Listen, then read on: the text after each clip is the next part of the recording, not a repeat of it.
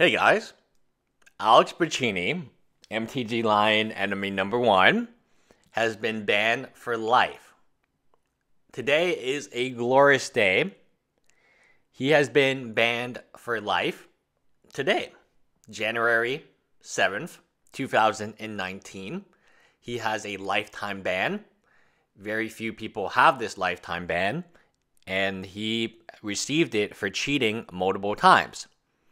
Would I be surprised if he cheated again, and this is why he has the lifetime ban? No.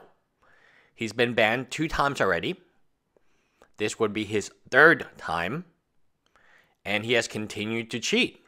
The guy has the audacity to train judges at a conference how to catch cheaters. Well, I guess he trained them too well, because they caught him. Now, I don't know the exact details, nor does it matter, but we can assume that he cheated. Now, for all of those people who said, I believe cheaters can change, I believe predators can change, I want you to take this case example. He can no longer play Magic. He has the same lifetime ban as MTG headquarters. He can no longer play MTG Arena. If they find that he's playing Magic or competitive Magic at all, goodbye. Goodbye. And as MTG Arena becomes more and more competitive, he's not going to be able to play at those levels. And that's the irony. Less than 2 weeks after giving a presentation at a judge conference about how to catch cheaters, he was banned for life. I made many videos about him, and I finally achieved the objective. I guess we can turn all of our attention to the Wedgenator. The Wedge Baconator. Because now we don't need to focus on Alex. He's done. Fini. And I have to pat myself on the back. And a lot of you guys will say, oh no, Tony, that's my actual real name. MTG Lion is being a troll, and he's being a hater, and he's this. Guys, he stole money from other Magic players consistently. At high levels, if it's a Power 9 or $10,000, he's still at those levels. Those are not free money. That money comes from entry fees. And even the first player he cheats again, even if it's round 1, it upsets the entire balance and legitimacy of that entire event. Because that's how matching works. Something small may have a big impact later. So, back to why we should celebrate this glorious day. To finally, I said a long time ago I would eventually celebrate Puka Trade dying and the monthly Magic Box dying, and I did. To the point that a lot of you are upset. Why do we have another Puka video? We know it's a Ponzi scheme. No, you guys blanking did not know it's a Ponzi scheme because you all signed up for it on the Wedge Baconator web sign-in login. No, you guys didn't believe the monthly Magic Box was a scam because when Tolarian made video after video telling to buy it, you bought it. How do I know? Because he posted on the Facebook telling us that he was suspicious whether or not these packages were being sent because a lot of his subscribers are private messaging him and telling him that they're not receiving packages. They're being double charged, overcharged, or being charged for 6 months when they signed up for 1 month. The dude was running it from jail. I mean, what else do you want me to say? So, before you guys act like you knew that Alex would be banned for life for cheating, you guys didn't. You did not. And one of the worst things a YouTuber can do is be mad at his subscribers. But my subscribers are pretty loyal. This video is for all those people who supported Alex, and I know that they subscribe to the channel, although they don't like the channel, because when I post a video, I'll get 15 dislikes. If the video is 10 minutes, and the first 5 minutes, I'll get 15 dislikes. You clearly didn't watch the video. So I'm going to go on a rampage right now, because I won out. I won against Puka Trade, I won against the monthly Magic Box, and I won against Alex. Alex was heavily supported by the community. You don't understand what I was against. So I'll be point blank. His girlfriend or fiance, I don't know what their relationship is, Rachel. Rachel is heavily involved in the Magic community. She's been promoted by Wizards of the Coast pretty much every week. She's a, quote, female, quote, Magic player. And, I mean, she has represented the Vintage League and all of this stuff, and sponsored by Trade, nonetheless, right? Vintage League. Great sponsor, by the way.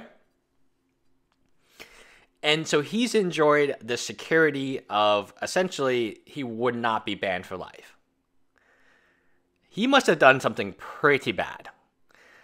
Now, what do I think it was? I'm not sure. I'm pretty sure it involved cheating, which is ironic because now he's giving conferences on how to catch cheaters. The irony. All right, so let's talk about this for a moment and why this is so accepted in our community when it's not accepted in the poker community, it's not accepted in chess, it's not accepted in any other community. Cycling, right, with Lance Armstrong, it's not acceptable. When's the last time someone's in a sport or in an activity, someone was banned 2 times? Banned 2 times, and then returned a 3rd time, and then they receive a lifetime ban. When you have a unsleeved media who spends his own money, who doesn't play professional Magic, who's probably not cheated anyone playing Magic, and he gets banned for a meme. When Travis Wu gets banned, luckily he's back, I don't want to involve him too much, for being a moderator of a group that memed about someone who was not Emma, and then Emma took it, and then now she's a Wizard of the Coast, like, official employee. I guarantee you that Hasbro, in my experience when I was dealing with the Chinese counterfeits, the legal counsel of, and she was the legal counsel of Wizard of the Coast, was not great. I don't want to say incompetent, but it was not great, and she actually didn't understand Magic the Gathering, nor did she care about it. She didn't really understand why counterfeits were dangerous to her game. She didn't understand where they were coming from, although I specifically told her. I mean, I have emails back and forth to her, and if I reviewed them, you would be like, wow, this person is a legal counsel? What happened was, she was very frustrating. She called me at work 2 times, left messages from my secretary 2 times, talking about a copyright issue. Now, I make websites, I do marketing, so I assume that this might have affected some client because when she left the message, she didn't say who she was. She just gave her name and then that she was legal counsel of some company. So I was like, oh, crap, we're going to get sued by somebody. But it turned out she just wanted more information, but the information she wanted was completely irrelevant. Like, it didn't make any sense. So what happened was, she wasn't very good at her job, in my opinion, and then they had to give it to Hasbro Legal, which actually is located in Houston. So they outsource their legal whenever they're really in trouble to a guy in Houston whose name I'm not going to mention, but he's a really nice guy. We talked on the phone several times. We emailed several times, very professional. He was like, let's go out, get drinks, let's get dinner. I'll treat you to dinner and drinks, and we'll talk about this. I want to know more. His only understanding of this from Hasbro was Star Wars. So he was handling Star Wars licensing cases and Chinese counterfeits of Star Wars merchandise. So he kind of knew it, but he kind of didn't, and he wanted to learn more about Magic. Eventually, these people, Wizard of the Coast, these people who exist, like Mero and the Emmas, and it's all about money, right? How many people would go see Emma? How many people would go see Wedge? I don't know. I don't have the data on that, but I personally would not, right? A lot of the personalities that are being promoted, including Alex Bracchini and his girlfriend, are toxic. But they're so entwined in the community that if you were to speak out against Alex, it would be bad for you. It would be bad for you. What if I told you Rudy had dinner with Alex? And Alex is actually in one of Rudy's videos. Rudy's a smart guy. He knows who Alex is. There's no way no one knows who Alex is. He's a smart guy. That's how much hold Alex has over the community. That he can get dinner with one of the fastest growing YouTubers, the fastest growing MTG YouTuber at the time. If he wanted to have dinner, this is Alex in a clown hat and a clown hair with Rudy and his girlfriend. If he wanted to have dinner with any MTG employee, any MTG content creator, he can. Because they're all buyable. And I think that's very sad. I treat this as a hobby. And it's not against Rudy. Forget that. It's just an example. If he wanted to have lunch with Tolarian said, oh, thank you, Alex. I would be more than happy to use my Patreon donations to take you to lunch. The Wedge jump on an airplane, make a transatlantic flight to meet this guy. Alex, you support cheaters once, you support cheaters forever. Once a cheater, always a cheater. Again, I'm going to tell my favorite story, and this story has been true. I've owned businesses, I've been part of large corporations before. There is a grocery store, and the owner is this elderly man, and he catches an employee who's been a single mom employee who's been working for him for 10 years. And he knows that her situation is very difficult, and he catches her stealing money from the cash tills. He confronts her, she admits that she stole, and she said this is her first time stealing. So he goes home, he says, okay, well, I trust you, you've been a good employee for 10 years. He goes home to his wife, and he explains the situation to his wife. His wife says, you must fire her, you must.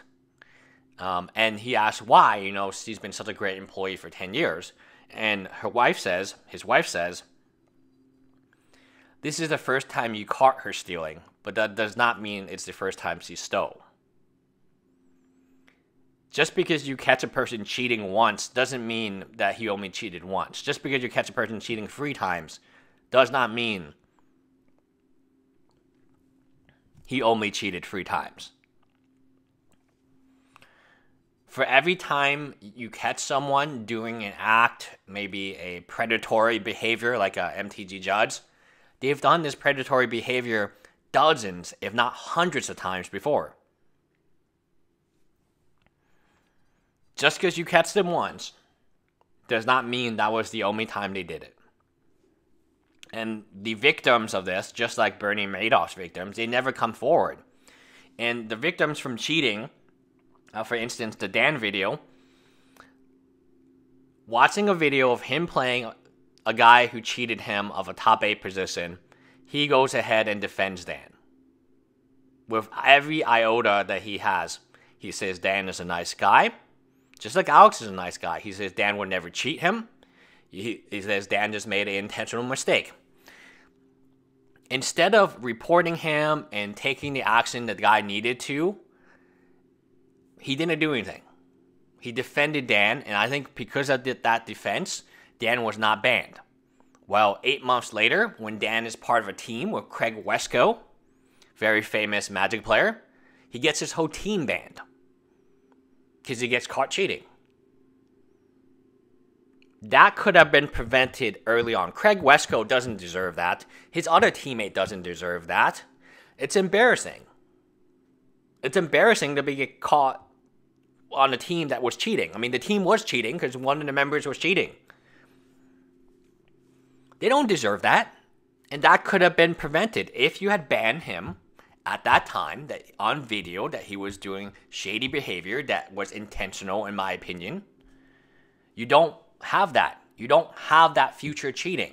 If you ban Alex for life when he first did something that was kind of shady, and the 2 explorers, which was on camera, the Kiara, which was on camera, it took a ton of evidence to ban him the first time.